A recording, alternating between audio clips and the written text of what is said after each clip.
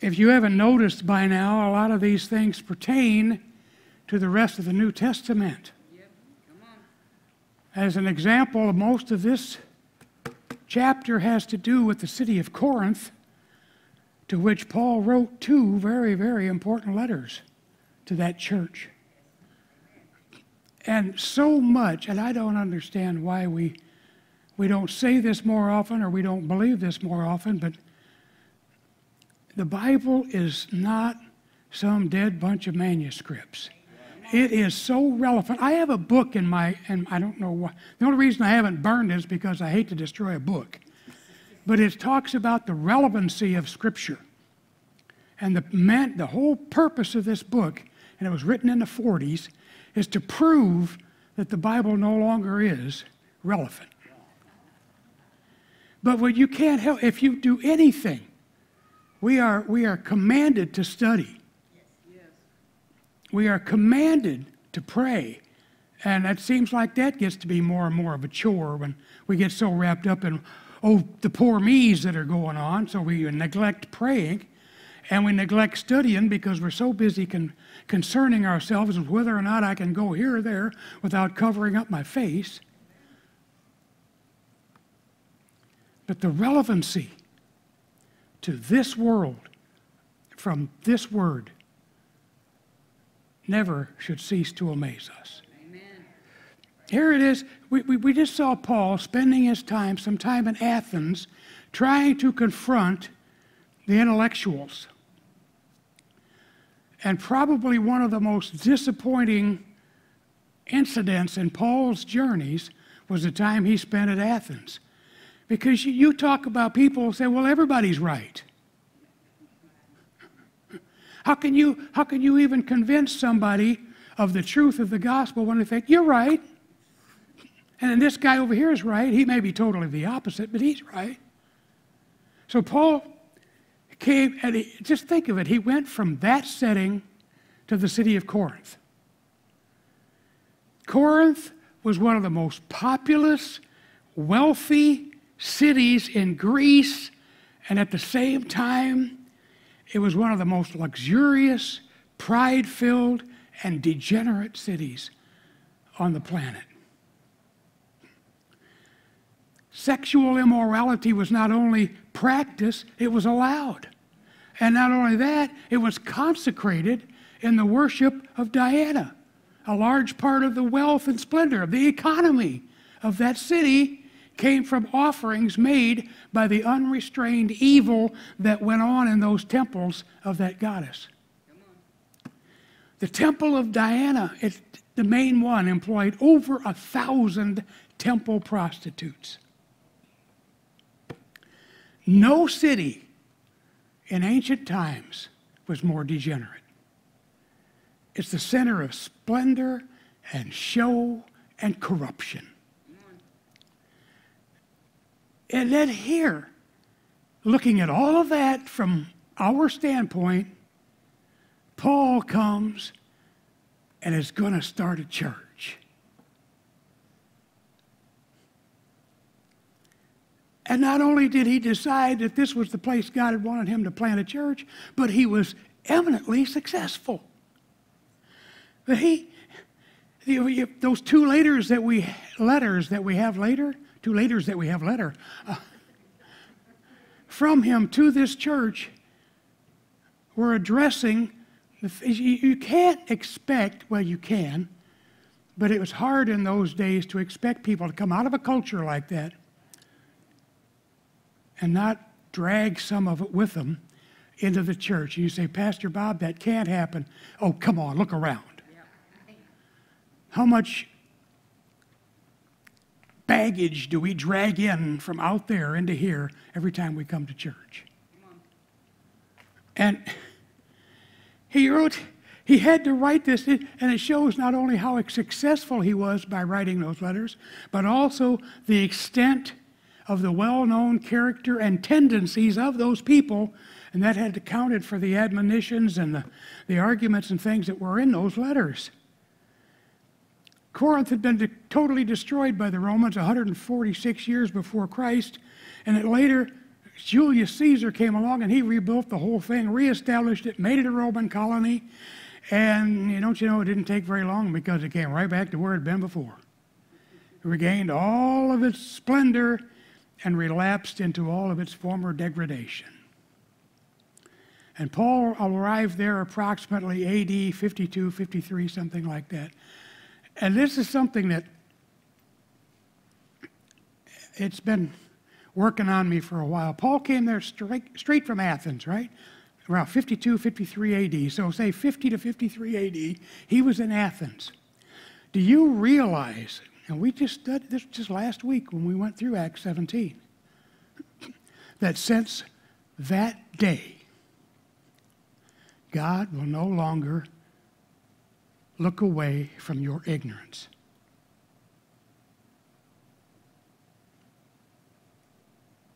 He told those people on the Areopagus, these times of ignorance God once winked at.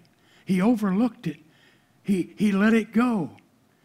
But from this day, he said, men have to repent. There's no more overlooking ignorance. There's nowhere in your Bible that you can show me where God ever blessed ignorance. Now, I'm talking about the lack of knowledge. I wasn't taught. I don't know that. I didn't know that. We walk around in a society where ignorance of the law is no excuse. One day when we look at God, we're going to say ignorance of the word is no excuse. But from that day forward, I don't know if anybody's ever nailed that down on you yet, but he said, former times, before this, God winked at ignorance.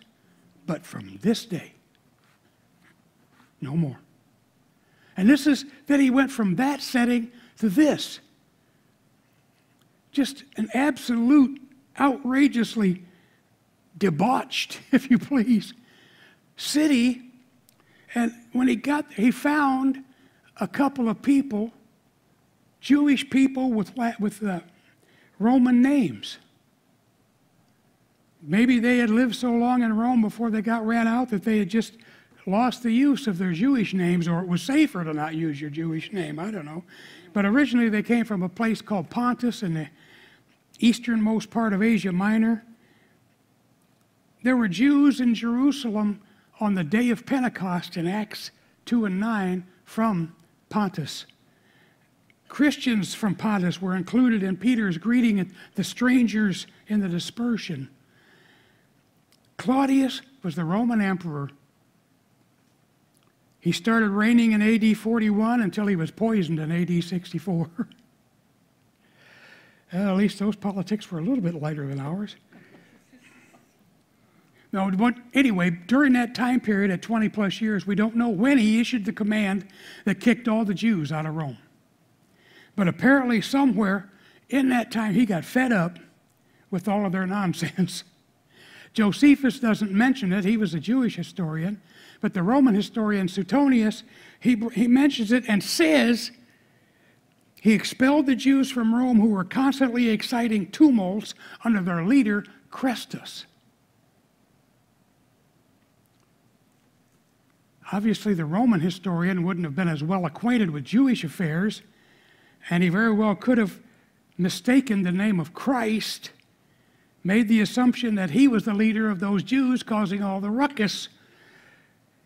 But there's reasons to believe that before they were run out, Christianity had already been brought to Rome by all those people who had been dispersed. And if it was there, just like everywhere else, it would have caused contention with the Jews. And most of these people in those ancient empires have no patience with your nonsense. If you don't, it's my way or you're dead. They got lucky. They got ran out of town. But not going to have it. Don't going to do it. And it's easy for a Roman historian to make a mistake, but they suppose that Jesus was the leader of all this confusion because it was over the contention of whether or not he was the Messiah, plus a whole bunch of other things. But all that matters to me is the fact that Luke and Suetonius both agree that it happened. And it led to where we are in Acts 18, verse 2 and 3, with Aquila and Priscilla And so Paul hooked up with them because they were of the same occupation, the same trade, and he worked. He worked at that occupation. He also worked for his own support in Ephesus and again in Thessalonica. But it was a regular custom for Jewish people to train their sons in a trade so that when they grew up, they could take care of themselves. Come on. They didn't get to live at home with mom and dad. Maybe we need to never mind. And it says every Sabbath, Paul was in the synagogue. Every Sabbath. You think this guy wasn't serious about what he was doing? Every Sabbath, he was in the synagogue, and he was in there discussing and arguing and persuading people that Jesus was who he said he was, using their scriptures every Sabbath. And when Silas and Timothy came from Macedonia, because he had sent for them in the last chapter, they got there. It says here, Paul was he was pressed in the Spirit. Does anybody here, I know 3 or 4 of you do, know what an iron is?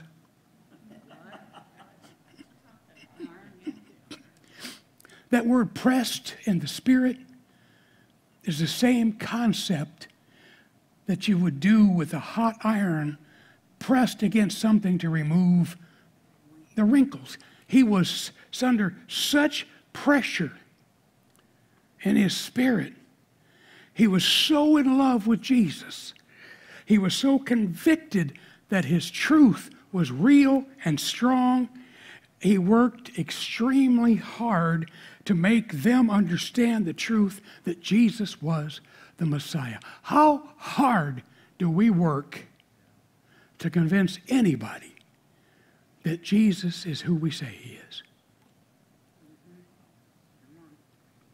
He was so pressed, he had so much pressure, spiritual pressure on him, and he loved Jesus so much that he couldn't not work hard to convince somebody else of that same truth. But the thing, to the Jews, that's just a horrible scandal. It was the worst thing they could ever listen to, is this guy who was crucified was our Messiah. And so it says that in verse 6, when it said they opposed themselves, that word means they set themselves in battle array. They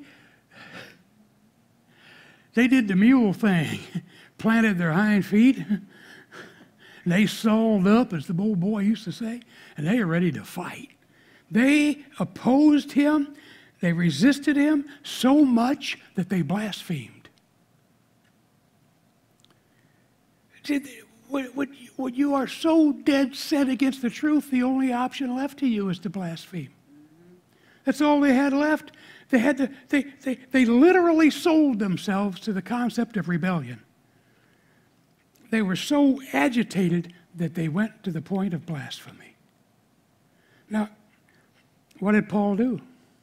Shook his cloak, walked out, said, from now on, you're on your own. Not only did he want to let them know that he had nothing else to do with them, but also God had nothing more for them. If you are going to resist God to the point of blasphemy, then God doesn't have any more time for you. It's the same as Matthew 10:14, shaking the dust off your feet.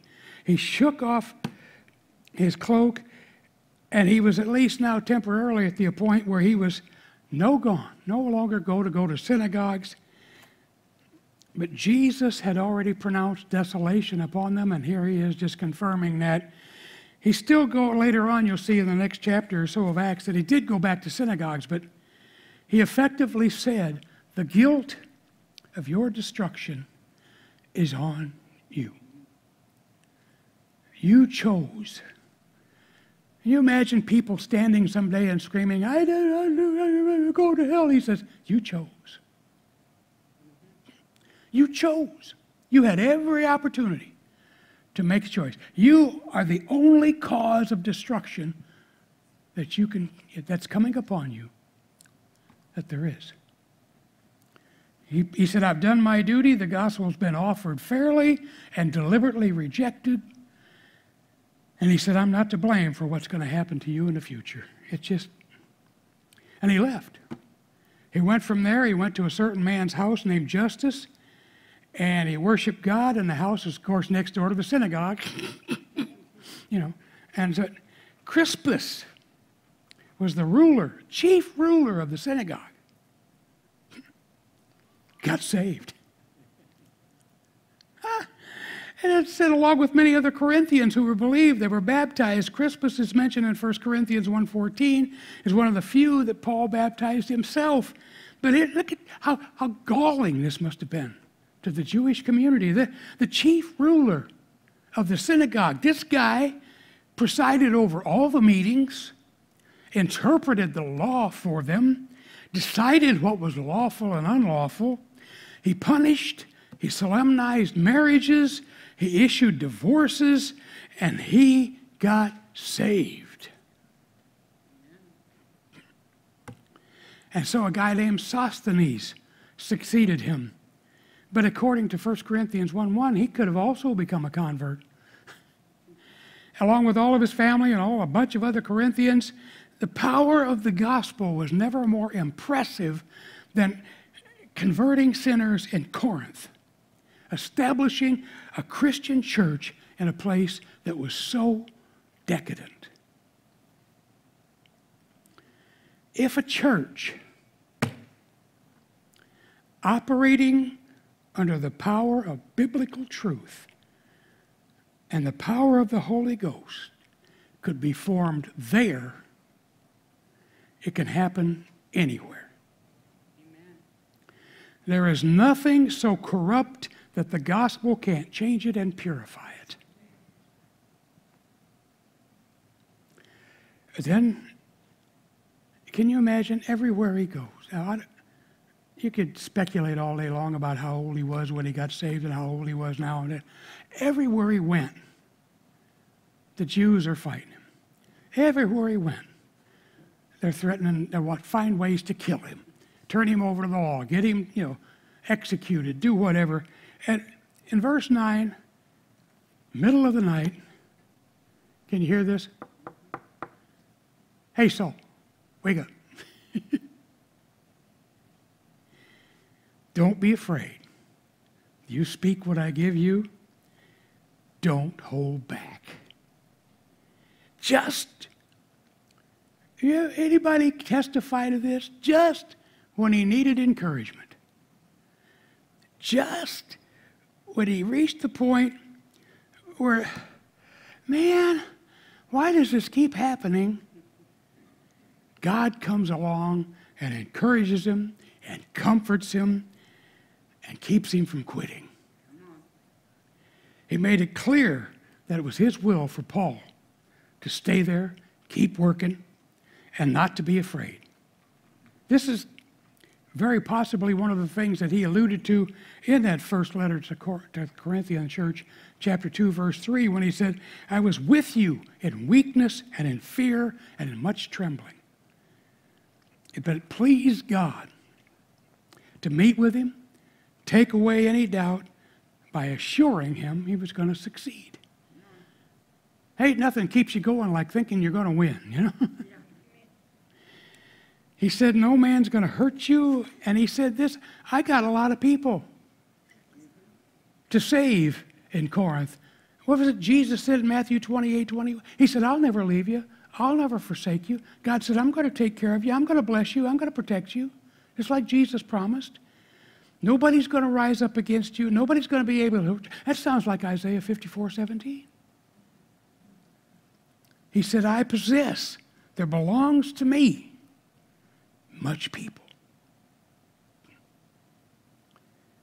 In that city, so filled with self-gratification, so rich,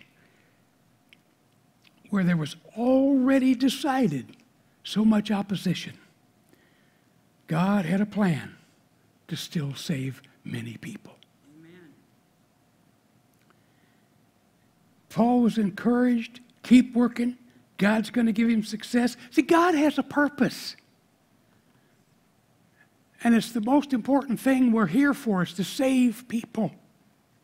God has a purpose to save sinners. He didn't come to save the good people.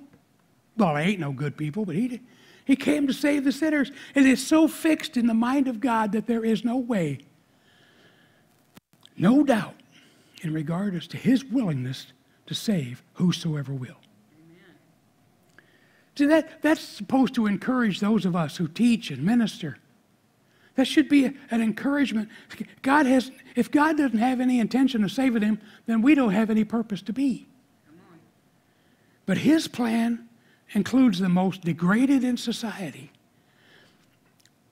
And none of us should be discouraged by the amount, by the degree of wickedness when we're trying to see people saved. You say, well, they're just too bad. We can't go down there. We can't reach out to them. They're too far gone. Is that what God said? See, there may be more hope for success among the degenerates than among the proud, the cold, and the skeptical. Paul had almost no success among the intellectuals in Athens, but he had great success among the deviants.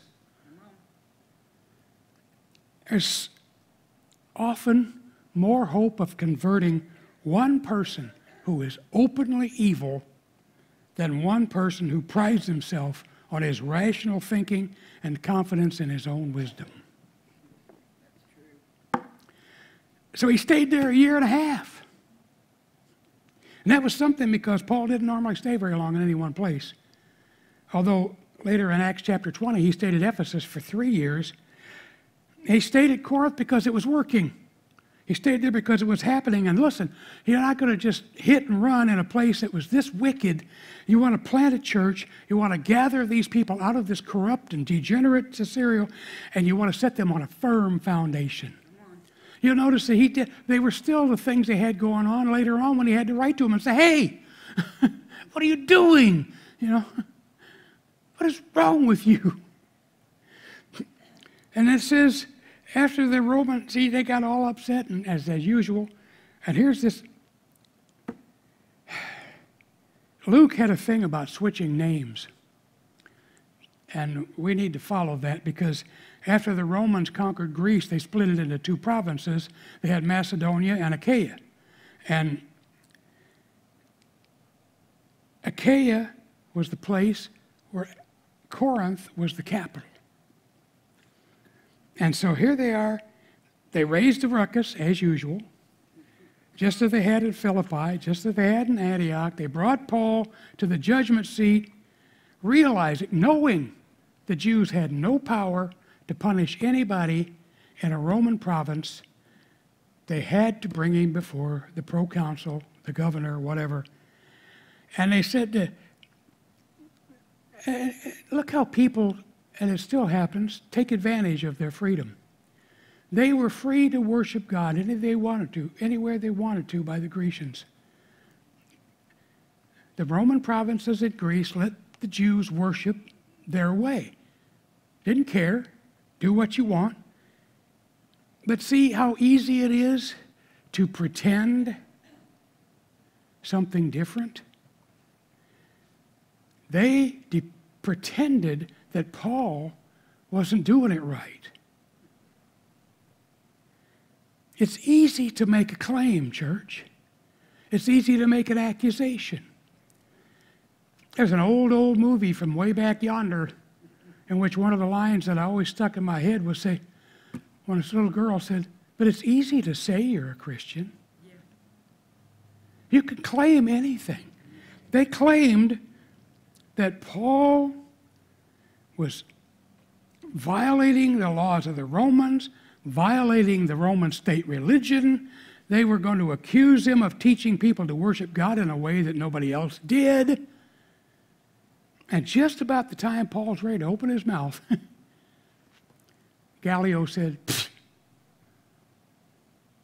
I don't care. If this were a matter of something that could be properly brought before a court of justice, such flagrant and gross offenses, that it'd be different. And that word doesn't appear anywhere else in the New Testament. It means it's an act committed by someone who is a skilled veteran offender. He's willing to deal with all kinds of crimes. It doesn't matter what they are. It doesn't matter how good, how bad. But he said this is just a question of names and words. And isn't that what most of our disputes are? About words? You didn't say that right. Well, welcome to my world. I hardly ever say it right. And there's usually some well-meaning person who will tell me I didn't say it right. But you know, it's easy to say. And Paul opened his mouth and he said, it's just about words, and I'm not going to pay attention to all your arguments about religion. I'm not going to do it. He said, I've heard about you people. All you do is make arguments over names, over whether this guy's a Messiah, this guy's not. He said, all you do is just dispute, and it's just you Jews. All you do is stir up trouble. You cause disputes. You got a difference over this group, this name. He says, there's so many things going on. He says, I don't have any time to spend on your nonsense. He says, you figure it out by yourselves. And he refused to hear them, and he ran them off. And so they took Sosthenes, who was probably leading that delegation, to accuse Paul. And when he got outside, the Greeks that were waiting out there said, you Jews don't start anything but trouble, so they pounced on him. And it says, the word here was, they beat him with their fists and whatever was at hand. It wasn't a whipping. They got on him and they just pounded him. Don't people get aggravated? You know what's going to happen eventually? People are going to get aggravated with all this protest and riot nonsense, and somebody's going to fight back. And that's what they did here. They got tired of the Jews stirring things up everywhere they went, and the Greeks were waiting for him outside, and they jumped on him, beat him up, and I mean, they knew that the common practice of the Romans was to just look at the Jews with contempt anyway. Didn't care at all what the public did to them. Didn't care how they were treated. And think about it, that may be our fate if the Lord tarries. People won't care what they do to the church. But anyway, Paul still stayed there a while, and then he took off again. Took Priscilla and Aquila with him.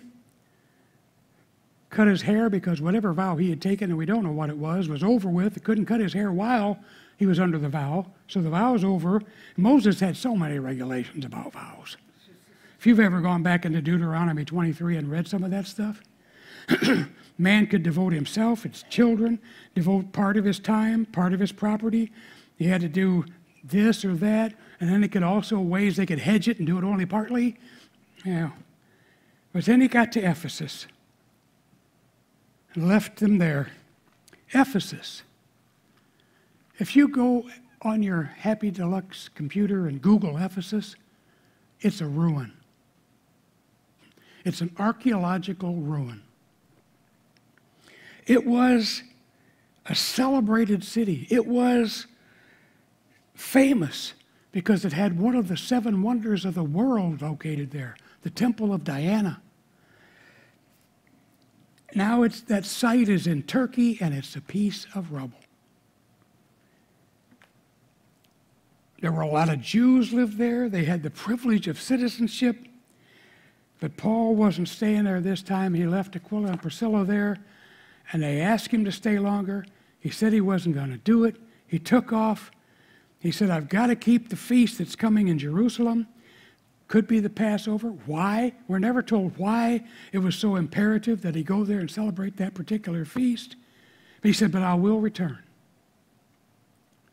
And he did that in Acts 19, and he stayed there for 3 years. He landed at Caesarea, went up, visited the church in Antioch in Syria, spent some time there, went off again, went over all the country of Galatia and Phrygia in order, the country that he had been over all before, establishing churches, went back, checking on them, persuading, guiding, encouraging, and they call that his 3rd missionary journey, okay? And now, Luke, for some reason, goes parenthetical. He jumps completely away from following Paul. He must have found a rabbit hole. A certain Jew named Apollos, Greek name, born in Alexandria, one of the most famous cities in Egypt, founded by Alexander the Great. A lot of Jews living there, famous for its schools, probably was educated there, had natural talents to boot, mighty in the scriptures, well instructed. Foundation was laid for usefulness in the new Christian church. He already knew the scriptures. He became distinguished and successful as a preacher according to 1 Corinthians 1 and 3 and Titus 3. And we don't know anything more about him than what's contained right here in these few scriptures. But he really made an impact. He knew all about things. He knew the way. He was correctly taught in the scriptures. All of the Jews at this time, including Apollos, were expecting the Messiah. They had heard about John the Baptist. They had embraced his doctrine. They had been baptized, and he was baptizing in reference to the coming one. John was, if you remember that. But it's clear he hadn't heard the Messiah had come yet. He didn't know it was Jesus. But he was fervent in spirit. He taught diligently. He defended with zeal, with earnestness, the things that he knew as far as he knew them. But he only knew up to the baptism of John. He started speaking boldly in the synagogue. What is with these guys? Don't they know they're not going to be well received? When Aquila and Priscilla heard him, they took him and explained to him a more full and complete instruction about the Messiah having already come and the nature of Jesus' work. So then he decides he wants to go to Greece. That's where his name came from. That's probably where his countrymen were. So Ephesus wrote letters of recommendations and sent him off. He wanted to go there and tell them that Jesus of Nazareth matched all the predictions of all the prophets. Amen. And it says that many of the Greeks at Corinth were greatly delighted at his eloquence, 1 Corinthians 1:12 and 3, 4, and 5. But if you read through that, you'll find out that his being there also caused some unhappy circumstances. But here's the thing out of this that we should see. He came there and all of a sudden he had a following. But Paul had already been there and he had a following. But how did Paul deal with that? He showed us how to deal with envy. In fact, he didn't have any. He just rose above it, and that the great success of another minister should not result in envy, neither should it alienate or cause any lack of confidence or goodwill towards that other person. Amen. Church, I don't understand, and since I got in this business, all I've seen, and well, not since I've been here, but up till I got here, it was all competition. Competition between ministers, competition between churches. I always thought the only competition we had was with the devil. Yep. But Paul is teaching that even from there. Apollos strengthened them, helped them through their controversies, and saw how many were believing. And it says he mightily convinced the Jews publicly, showing by the scriptures that Jesus was the Christ. Proving from the Old Testament. How many of us can do that? Can we prove from the Old Testament that Jesus is the Messiah? Jesus is the Christ. Can we prove that? Oh, we can run all over the New Testament. I feel confident about that. But can we do that? Showing that Jesus corresponded with the account of the Messiah from every prophet. Jesus of Nazareth was not only the Messiah, but he's our Lord and our Savior. Amen? Amen? Father, thank you again tonight for these that have come, for their patience, Father, for their ability to tolerate. Father, I pray that somehow, somewhere, some way during this time, something has found fertile soil in some heart in this room. Father, that it will bring forth fruit to your glory, multiplied 30, 60, 100-fold. That you, Father, may gain glory, that there may be more and more people in these last days brought into the fold, into your church, saved by the power of the blood of Jesus.